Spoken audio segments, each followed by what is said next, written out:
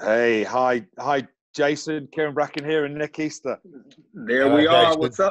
What's up, Hey, fellas? how's the homeschooling? You look very intelligent with those glasses. Hey. You look like Listen, it was we got done just in time for me to make this podcast happen. I'm telling you, man, it's touch and go being a teacher. Good discipline, mate. Good discipline you're installing there. Hey, Listen, man, it is no joke. Thanks so much for coming on the show. It's great to have you, and there's lots of things to talk about. But myself and Nick Easter were talking about whether you'd have made a really good rugby player. And I'm just looking at your beautiful looks. You know, we'd have ruined those looks, my friend. I'm seriously. Thank God you had that helmet on to sort of like protect that pretty face of yours. Because Nick, we've got some ugly rugby players. Look at him. He'd have never made it in rugby union. Nah, mate. And you could have worn a scrum cap, but that wouldn't have saved you. That wouldn't have saved you. See, I knew what sport to pick. I knew how tough I was not, so I did the right thing. We can put that on record, then, Cam. We can put that on record. I don't know whether you know. I think you probably do. The Market King put out a tweet last week. Are you aware of that, Jason? I did. I saw that. I saw that. Yep. And I think Brax, have you got it up exactly verbatim what he said? Oh no, he just said basically if he played rugby, he'd dominate it. And there's been dominate easily. Don't forget that. Yeah, let's think about this. First of all, let's talk about what position he played. He was a punter, right? Yeah. I mean, he wasn't hitting anybody.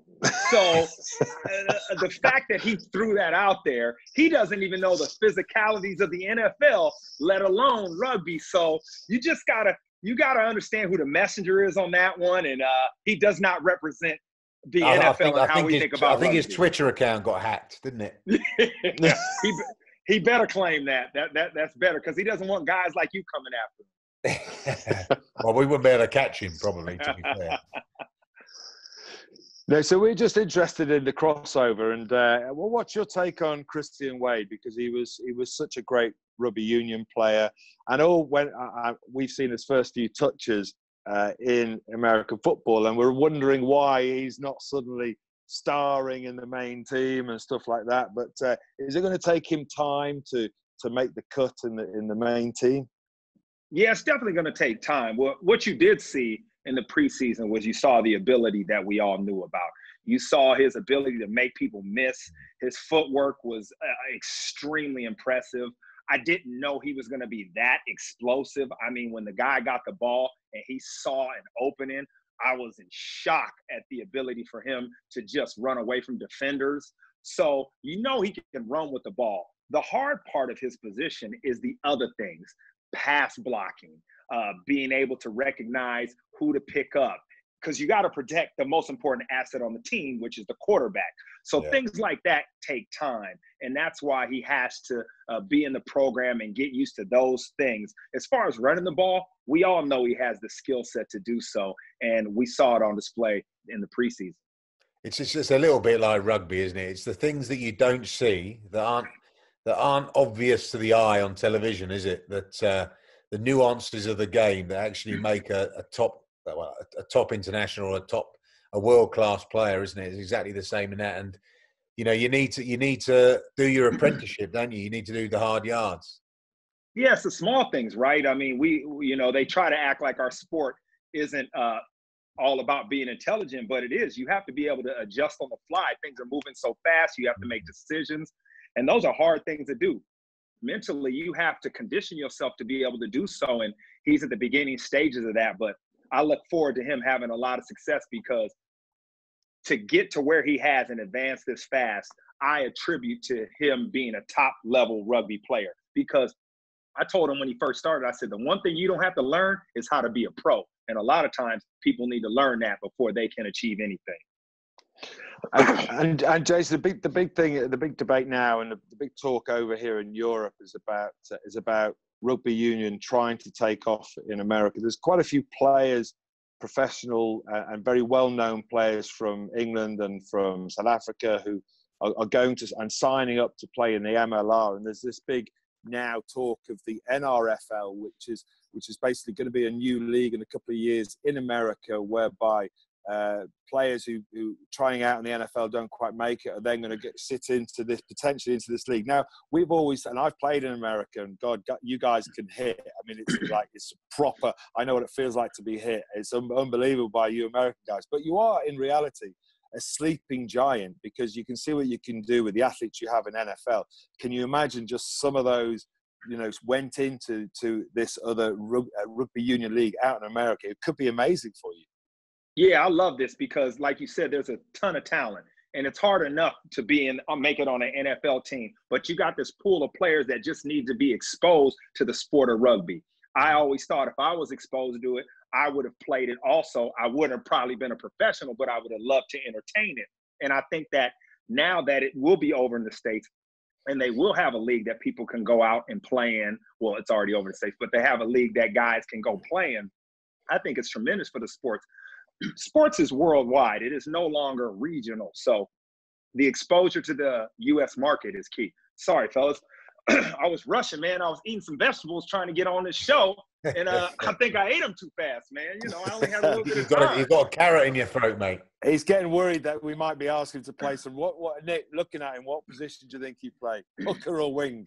No, mate, he's a winger. He's a winger to me. Winger or outside centre. Jason, how much is rugby played in schools now compared to, say, 20 years ago, if there is any difference? I mean, I know it's quite a broad question. You've got to have a knowledge of a lot of schools in different sort of areas, socioeconomic areas as well in America. Yeah. But if you do sort of have a gauge on that, I mean, has it grown much amongst participation in schools over there? It's definitely grown, but it's more of a club sport. It's not in the schools. Okay. It's more you have to join your local club. My first time I really was exposed to it on the West Coast of the United States was when I got to university at UCLA, and they had a club team, and I was able to watch it. Then I had seen it previously, but up close and personal. So it's a thing to where you would be involved with your local club, and it is a regional sport. It's not. It's more, I would say it's heavier on the East Coast of the United States than on the West. So it's, club sports over here, so if you think about athletics, athletics generally, you join athletics club. It is probably for the guys or the girls that have an innate ability there, have a bit of talent or are especially focused on that particular discipline, whatever it might be, whatever sport, or they've got very pushy parents.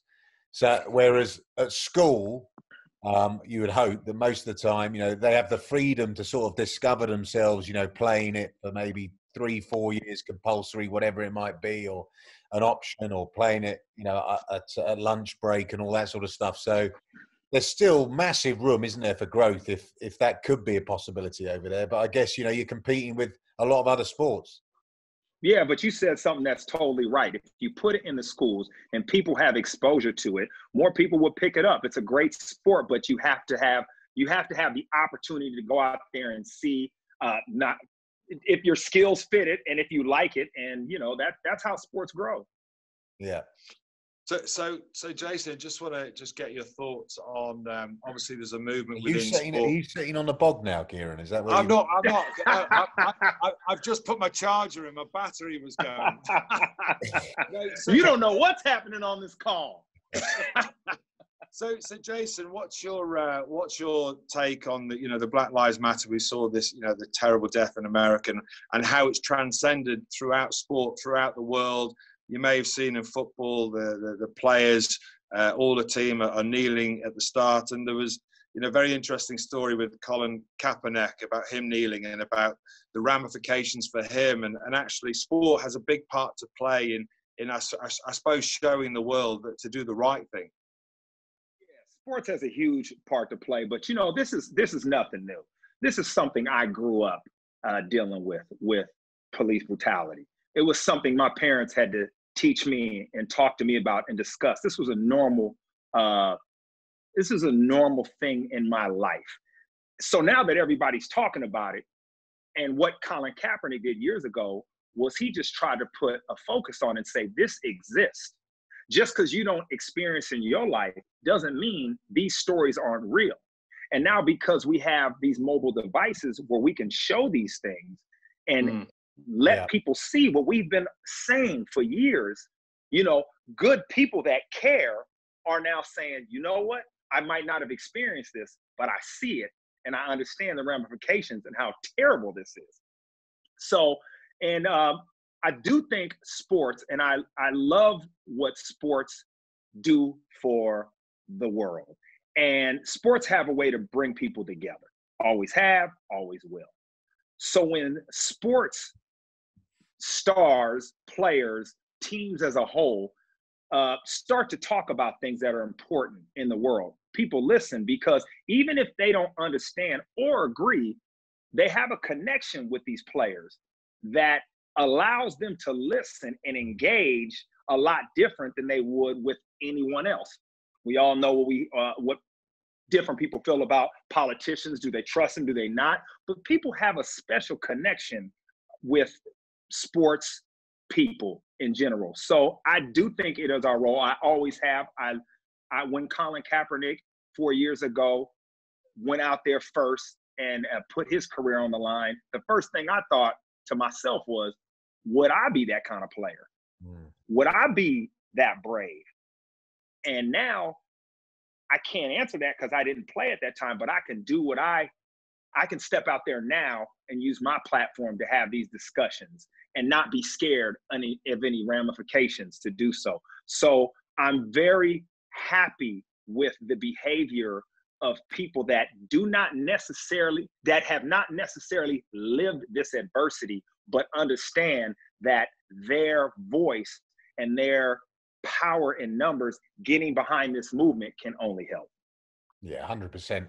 They're relatable, aren't they? And it makes people think deeper and, you know, maybe twice sometimes. And it gets movement happening, doesn't it, really? Or change. Hopefully, you know, we see some change as well.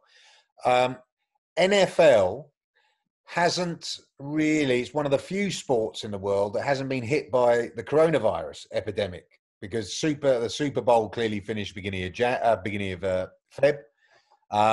And the season starts, you know, I might be wrong, the season starts August, September, correct? Mm-hmm. Yes. Over there.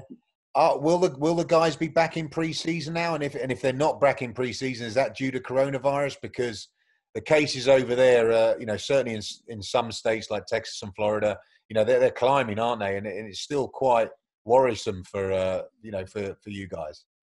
Yeah, and the one thing the NFL has the benefit of is time. They get to watch all these other leagues and what they do and how they adjust. So that gives them an advantage. So what they've done early on is they gave themselves flexibility with the league and the schedule timing. That's why they're not having the games over in the UK, which I'm devastated about. But the reason is the flexibility with the schedule. Yeah. So at any time, they can back up the league. If there's outbreaks throughout the league, they can put the league on pause and continue. So that's what they've done.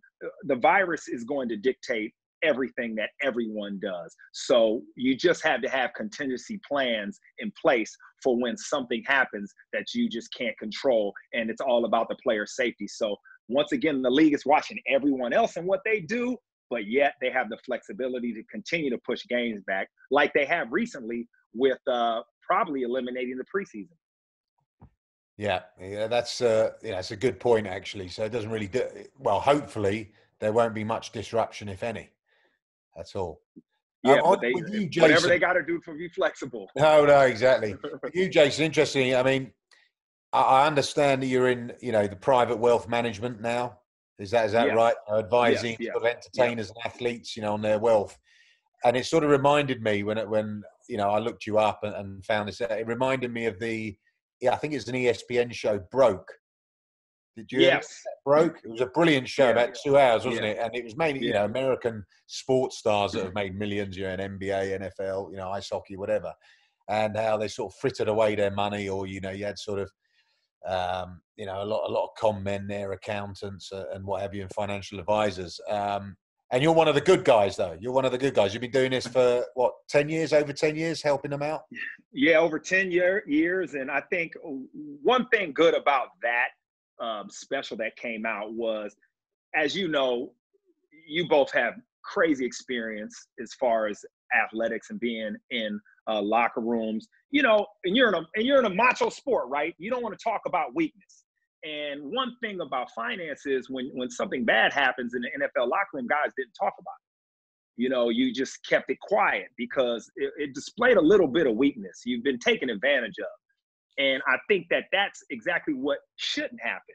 You should talk about those things and help other players understand that these things can happen. And I think that special allowed players to have those conversations, which probably protected a lot of guys from situations that they would have walked into. So yeah, when I was playing, I knew early on in my career that it was something I wanted to do. I was helping guys in the locker room already. We were doing different kind of deals, especially real estate back then. And I just knew we weren't getting the advice that we needed. Really, we weren't getting educated. I mean, we were guys could go out in a week and figure out a game plan and do it on the fly. We had the mental capacity. It was just that people didn't want to spend the time to teach us, because once you do that, you've taken this veil off of our head and you can no longer take advantage of us. So I understood that if I could just educate guys on the process, terminology, and basically connect the dots, that they could figure it out on their own. And that's what I tried to do. Yeah, that's fantastic. I mean, the amount of investments that we were asked to put money into, into abroad, like these great opportunities over in America. You can buy this plot of land. I bought land in South Africa. I've no idea what plot number it was or what it was, but it started out life. I was going to be a billionaire.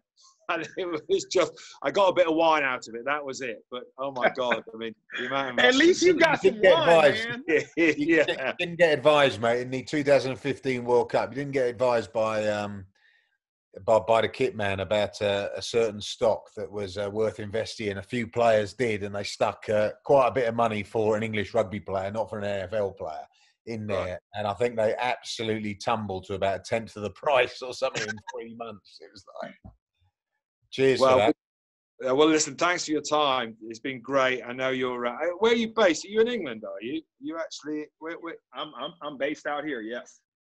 Oh, great. Well, we'd love to hook up some other time, and talking about the finances might be another opportunity. We'd love to sort of see what you're up to and see where we can sort of send the message out to all the rugby players if you're interested. But thanks for your time, and good luck with the homeschooling. And if there was a position, Nick, you're saying on the wing, I'm going to say you'd make a great fly half because he looks the part. He looks the part. I like to hit, man. I can tackle. I can tackle, man. I got you. Hard-hitting fly half. There it is. Cheers. Thanks very much, Jason. Appreciate your time. All right, fellas, I appreciate it. See you. Bye.